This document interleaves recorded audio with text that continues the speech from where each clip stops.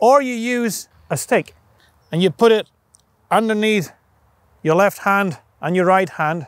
I can feel that the hands have to keep the triangle. If my hand starts to hit at the ball, you can see that they will release, and then I'm not holding the angles together as I make the shot. If you don't have the stick, very easy, bring the club down, hold the club very low, start a few practice swings.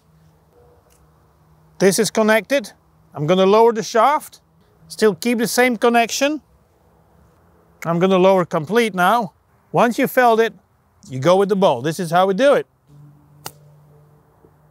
Because of you wanting to scoop the ball up for the little distance that you only want to make, the hand action is probably too active in this shot. How can you get rid of that bad shot?